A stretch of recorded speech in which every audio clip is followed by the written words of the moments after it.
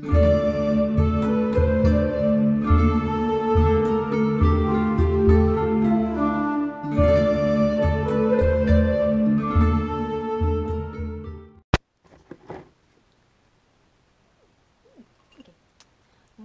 to the Pagan Playground YouTube Challenge Week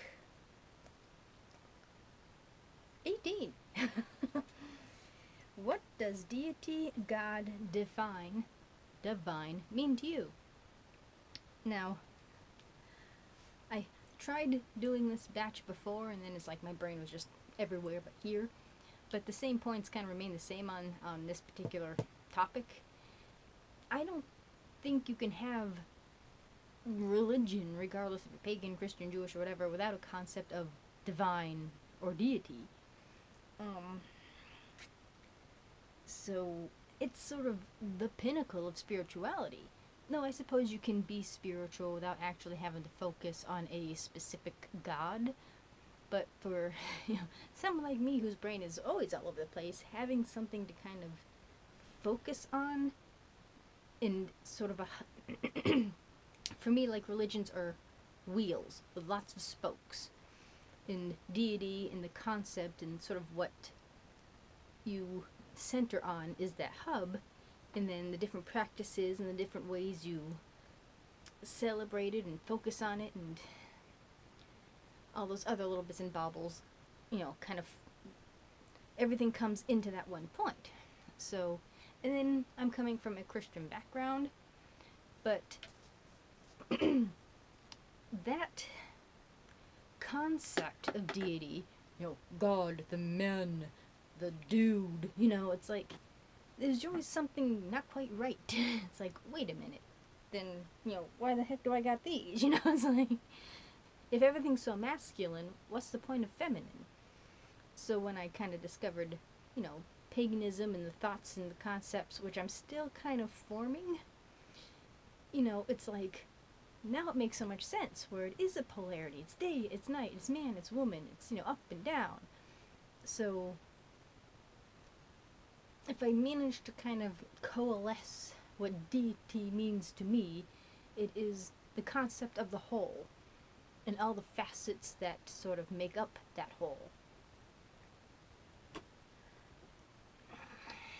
As far as defining what deity is, I think that's an individual thing. Like, to me, deity is the universe. Consider the universe and what you know is that it's made up of. The planets, asteroids, galaxies, all the stuff that you know of that's in the universe. Think of it as like cells or organs. Like, the galaxies are the organs, and the planets are like, the cells, and they're pieces of a larger life form. So the sentient that is everything, that's sort of deity.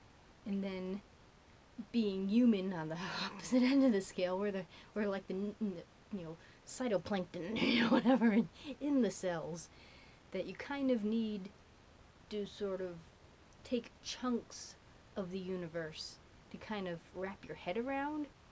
So, like, Thoth is the god of wisdom and knowledge, and, the thinking man's god, and then Isis, the god of magic, and then, that's why you have so many deities that represent so many things that, you can kind of digest better.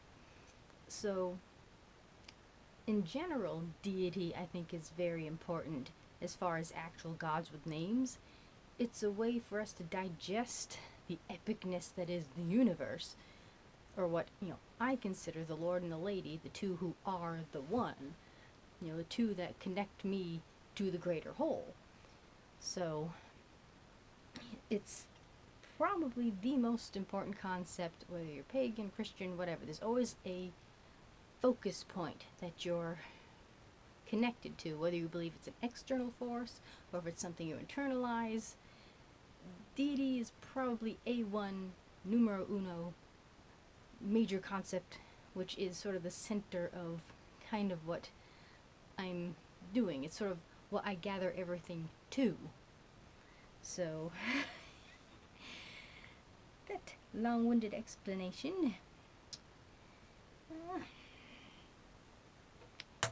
That probably made no sense, but then how do you define God, goddess, deity, big kuna?